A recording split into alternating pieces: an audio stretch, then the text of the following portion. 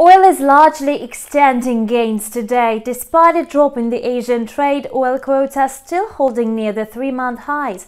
The ruble has advanced to the level of 68 against the US dollar, supported by positive dynamics in the energy market.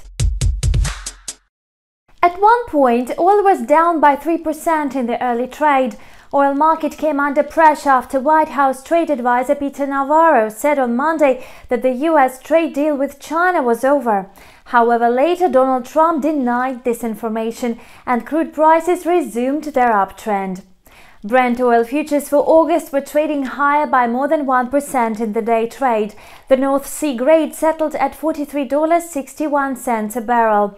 WTI futures contract for August also gained more than 1% to trade at $41 per barrel. Meanwhile, market sentiment remains moderately positive on hopes for further economic recovery and a pickup in fuel demand. Besides, Bank of America has upgraded its outlook for oil prices for this and next year. According to this forecast, Brent is expected to settle at $43.70 per barrel in 2020, while WTI will trade at $39.70.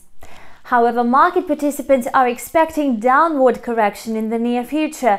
So far, investors have been ignoring the risks of the second wave of the pandemic. So the next factor to influence oil quotes will be the data on crude inventories in the US. The bears may take the lead if oil stockpiles reach new highs, as was predicted earlier. The ruble is gaining ground on rising oil prices and the weakness of the US dollar. In addition, the currency sales introduced by the Bank of Russia and the ongoing tax payment period serve as the local supporting factor for the ruble. Today, investors will focus on the two auctions on federal loan bonds. The auctions will be held first time after the Central Bank of Russia has drastically lowered its key interest rate. In the meantime, global markets are trying to find a balance between growing fears over the resurgence of the COVID-19 pandemic and stimulus measures of global regulators, coupled with hopes for a quick economic recovery. The dollar-ruble pair was edging lower by 0.45% in the mid-session and settled at the level of 68 rubles 79 kopecks. At the same time, other commodity and emerging market currencies did not show any significant changes. The growing number of coronavirus cases in the US and other countries will remain the main risk factor for the ruble.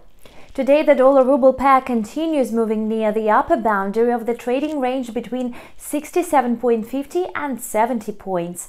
So far, the pair is unlikely to go beyond these levels. That's all for now. Thank you for watching and stay tuned.